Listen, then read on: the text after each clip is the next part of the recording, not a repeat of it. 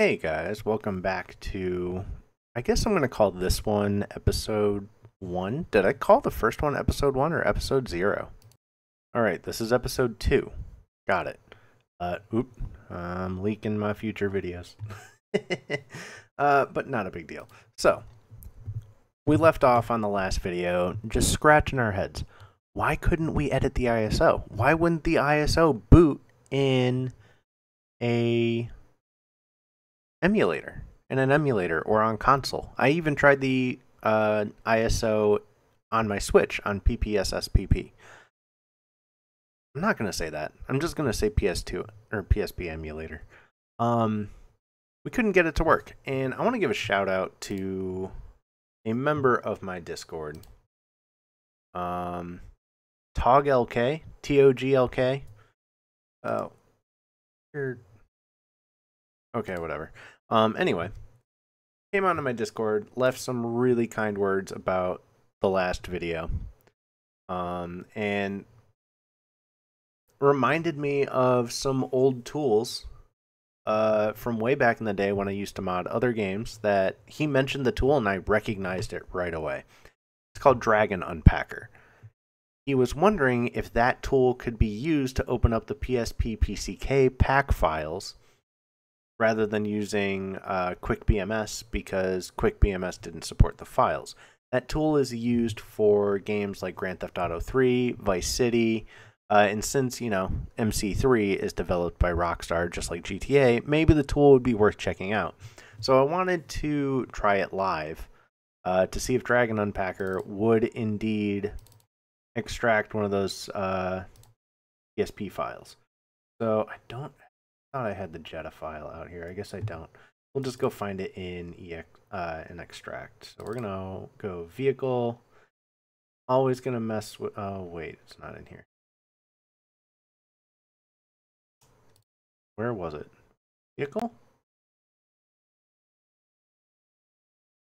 Oh my god, I'm losing my mind. There we go. All right, let's find the Jetta. Oh, this is just this stuff. Oh my god, you would think I would have learned from my last video where the stuff was, but I went through so much in the last video. I don't remember hardly anything. Model. Not in here. Oh my god. Where were those files? Oh, aren't they just down here? Yeah, they are. Oh my god. Well, so the DAT does not work. Where's that PSP PCK? Hold on. Alright, I found it. No driver could load this file. Damn it. So we still can't open those files. We gotta find something else. But I do have good news for this video. The modding can commence. I did find an answer. My favorite thing to do when it comes to modding, and this is one of the things that, this is one of the reasons why I make my videos in the style that I do, is I like to explain every step of the way, every bit of the process. Because some people who don't have years of doing this want to know, okay, how does your brain work? Why is it getting it to that point? How are you thinking of these things? It's kind of like when a math teacher says, show your work. I don't want to just show you guys the finished outcome and you have to sit there scratching your head like, how the hell did he do that? I want to show you each step in order of how I do things. So, what did I do? I went to Google because I couldn't figure out how to modify the ISO. What Power ISO and Ultra ISO was doing was compressing the ISO into a format that the PSP cannot open. So they would not work on emulator, console, or probably even original console. I'll have to find my PSP once we actually get this going. So what did I do? I went to Google and I typed in mod PSP ISO. No joke. This is how my brain works. The amount of things that I do in my YouTube videos that start like this before I make my video is astounding. Y'all would blow your brains out. Ooh. Sorry if that's a bad reference for anybody that's, knows somebody that's done that. And I started just clicking around. GBA Temp is a website that I recognized a lot for game modding in one way or another. and I wanted to go in and I clicked every single link. A lot of modding, especially unknown files and unknown things, or things that just haven't really been done, click everything. Read as much as you can. You can't just sit down and expect it to just work. You got to research. You got to see if anybody else has done something similar when it comes to a similar game or a similar console or similar file type.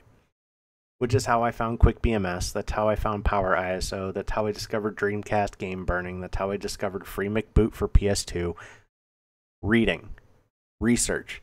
So much of modding is just research and understanding and experience and just being willing to open something up in a hex editor or just try it. The worst that can happen is it doesn't work. Then you try something else. And I eventually got to this Reddit post for Vita piracy. Do not condone piracy. I have to say that in my videos or else I'm going to get sued. I scrolled down because this guy wanted to edit a PSP ISO. Scroll down. This may help. A very small comment on a thread from 2 years ago that most people would probably overlook because it only has 2 upvotes and it's barely any words. It doesn't explain what the link is. This is going to be terrible advice. Always click the damn link in situations like this. Took me over to ROM hacking, which was a website that I recognized because ROM hacking. And I discovered UMDgen. What are PSP ISOs called, or what are the little cartridges that go into a PSP called? UMDs. UMDgen, a Windows utility that allows you to edit PSP ISO images. You can use it to replace, delete, add, and apply PPF patch files. News articles for this utility and download now.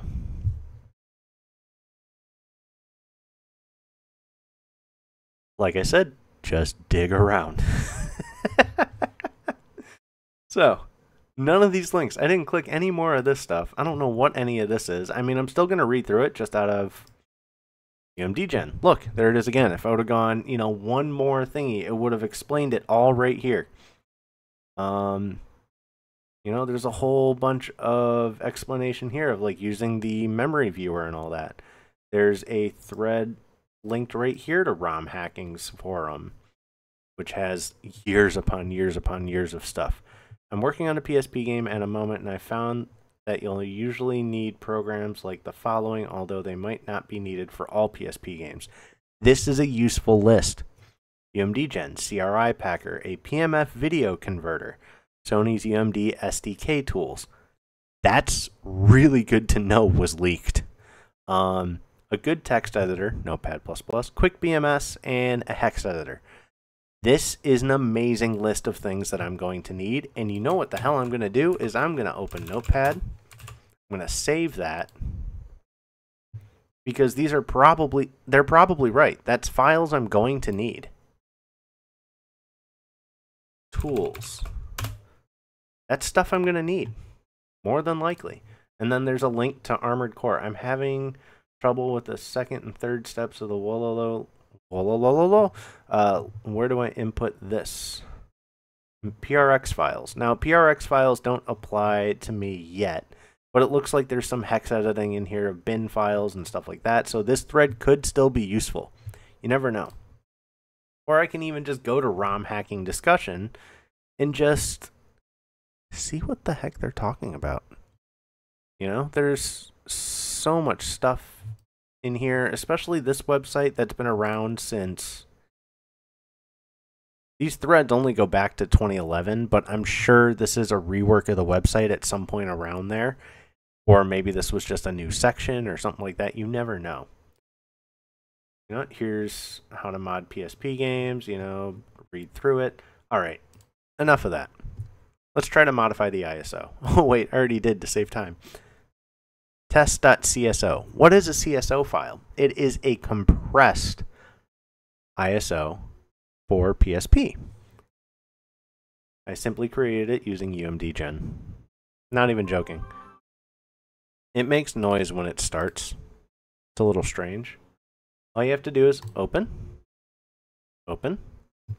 There it is. And then you can even see layout of like how it's laid out. Here's the tree for everything. You can see UMD properties for like game, the values. So when it comes to me modding the game, I'll be able to probably modify some of this stuff and actually put like, can I edit the title? Copyright holder, can I put this in? I probably can.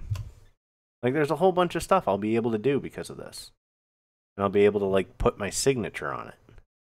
Publisher Rockstar, you know, mod by TechX. Can't edit this, but that's okay. Sector view, this is for the actual UMD. If you opened up the UMD in a hex editor, batch image conversion. Because I could convert images, I guess. Oh, this is for ISOs. Okay, never mind. Dummy search, no dummy files found. Apply PPF. If somebody ever made PPF patches for Midnight Club 3, let's find out. Hey, look at that. Ya boy is first. Oh, well, would you look at that? An entire thread on Zentax. Now, okay. This is a thread I'm going to have to... What? Hold on. Hold on. What is this? Like I said, just read. So, AR extract. My apologies for the reason on iripper.dat. It turns out iripper doesn't really work. It completely corrupts the data, therefore the script cannot read the TEX files and they are corrupt. You must extract the files using AR extract. Here is the link. This is for the TEX files.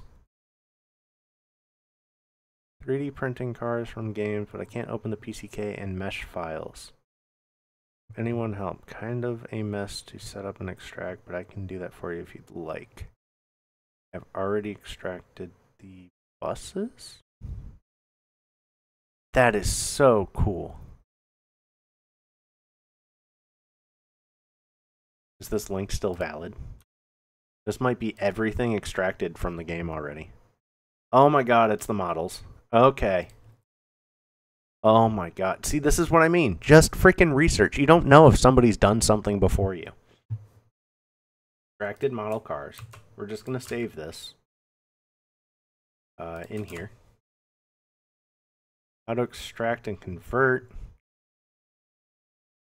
You need to extract the assets.dat. Not sure, but I think the vinyls can be extracted with similar methods. Watch it without sound. Hold on, let's see what this is. Literally an unlisted video from 2 years ago of somebody sharing the tools they used. MC3 tools. Look at that. Free download.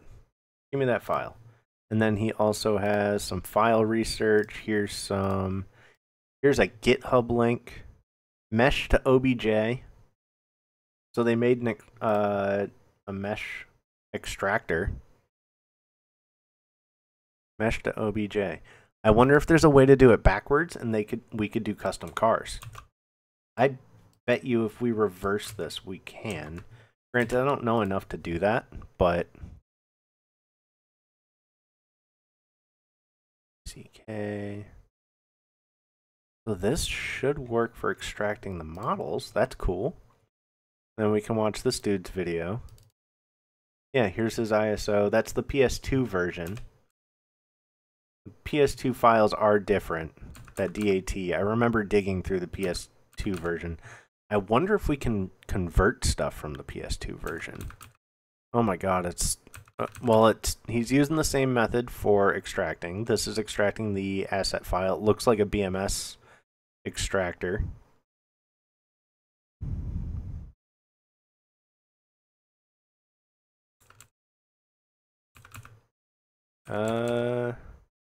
Yeah, these file types are different. Although the text files are still here, which is cool. Oh my god. It was that simple. Text export. How do you do it?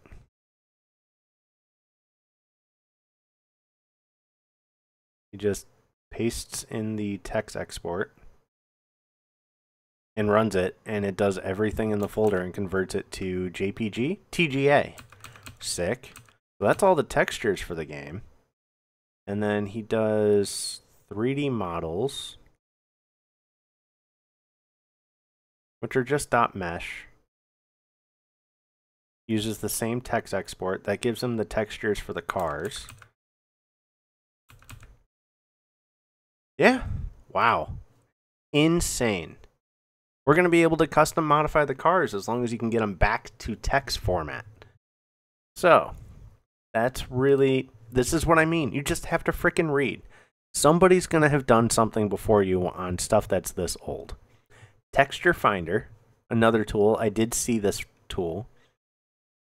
Pretty cool. And he explained how it works. This is page 3 of this thread.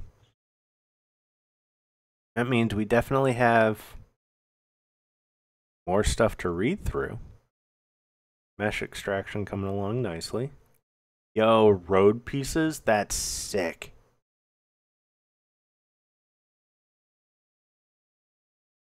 What's this?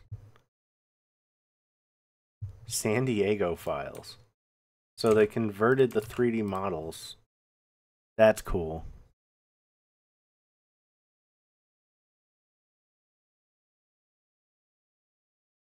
They're literally going through a hex editor. Yeah, makes sense. Model Researcher 2.7. So that's another tool we have to download and look into. MC3 extraction tools. Yeah, it's the same guy. So that's that file. And then he got the bumper pulled out. This means, so you guys know about Auto Legends coming up. Some of you that watch my videos. I wonder if I can extract the body kit pieces from these really old games and make them work in Auto Legends. They have said publicly that we were going to be able to do custom 3D model body kits. I gotta sneeze. I promise I won't ever be that YouTuber that purposely sneezes or burps or farts into the microphone. Anyway, I already knew about these. I wonder what Discord this is on, because I would definitely love to join it and help out with this cause and show the things that I've found so far. What the heck is this? Oh, it's explaining text. That's cool.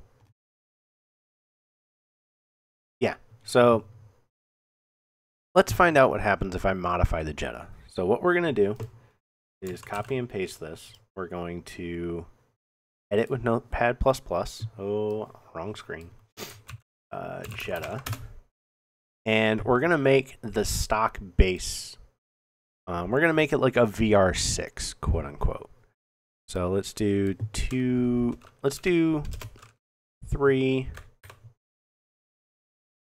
6, 3, and then upgraded is 4, 8, 5.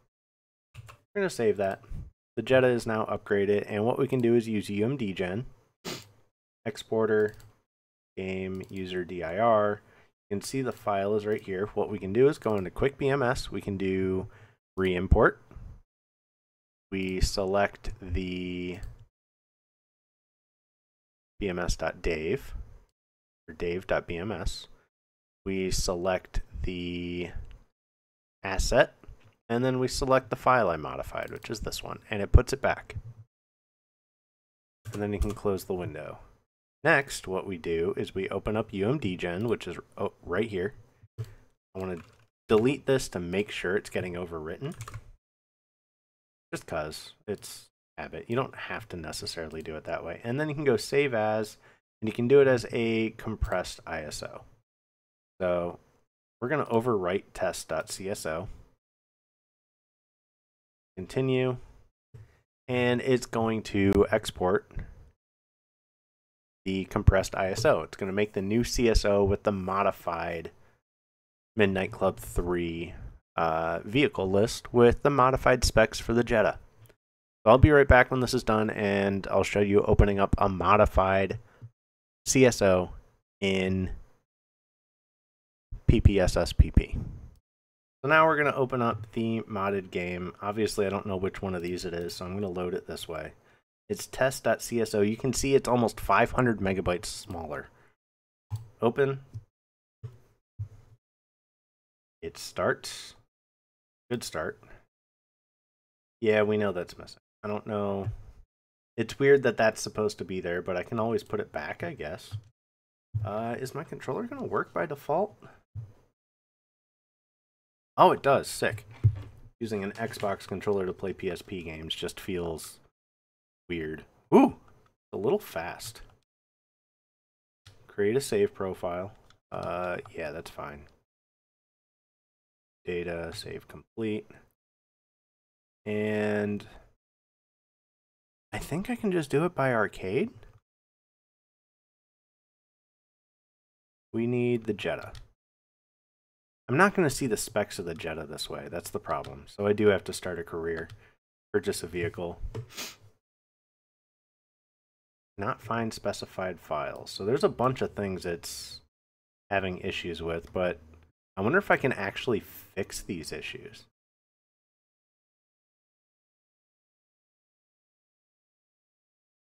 All right, it's going through the loading screen. So here's the Jetta. The game is running a little too fast. Hold on. I'm bothered. You know what I realized we should do is look at these numbers, then modify it, and then come back. So I'm going to do that. So here's what we're going to do. We're going to screenshot the game because I want to know if these numbers change. What an ugly brown, by the way. Anyway,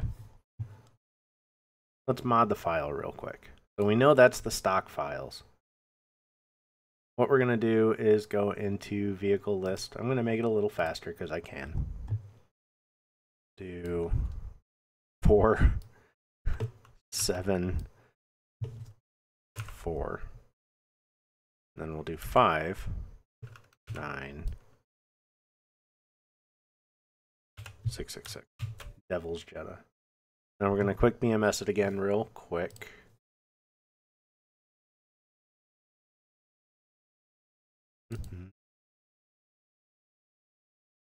The asset. I'm really gonna hope this works.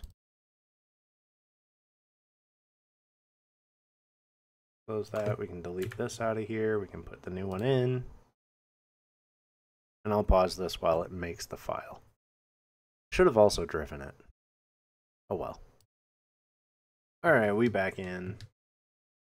Probably have to make that game save again. Not like I actually saved the game anywhere. Get the mouse off screen. That bothers the shit out of me. Oh, cool. It saved it. Career. Didn't ever actually buy my car. Skip all this stuff. We'll see if the specs changed. I still have the screenshot. Let's go. 13.6, 28.4, 27. So they are the same still. But we're going to buy the car. And we're going to test drive it. And we're going to see if it feels faster, at least on the street. I've definitely played this game enough to know how slow this vehicle is. Holy crap. Okay. There is an issue with those guys. Why were they so fast? Oh. I hit R2. R2 is a game speed up. I don't think the car should be this fast.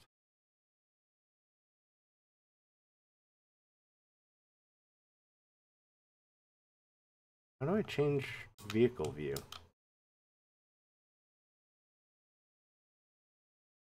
Okay, whatever. I'm definitely going to do a music mod. Yeah, I don't think the vehicle changed at all. I wonder if that's just a file for the devs to reference.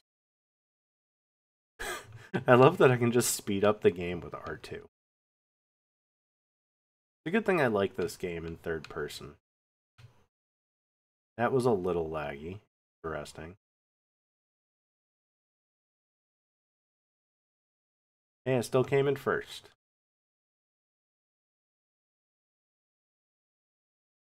Continue. Well, we do know we can find other things to mod, so that's not a big deal. Go to garage. Wow, this is so smooth. Even PS2 emulation wasn't this smooth for this game. It's my vehicle. What can I do? Oh my god, it takes it all the way up. Okay, so some of the stuff I did might have done something. I wonder if I can cheat engine an emulator. Can I cheat engine an emulator? 1350.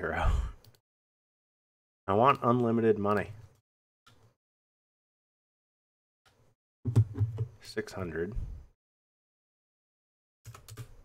Ah, god damn it. There's definitely a way to get unlimited money. I just don't know what it is.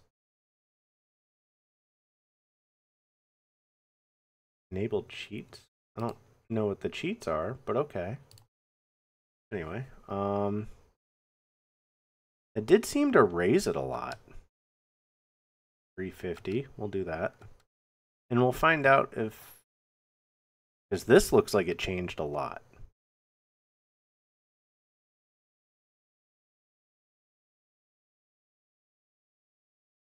Let's see. I should put nitrous on the car. I wonder if I can change RPM range and all that. Wherever that info is probably the info I actually have to change. It definitely... yeah, it doesn't feel any faster. That's unfortunate. Anyway, at least we know we can edit the ISO now, which means we can start digging through files and see what changes what. So I hope you guys are excited for this series. I'm definitely going to start messing with stuff, and I'll see you in episode 3.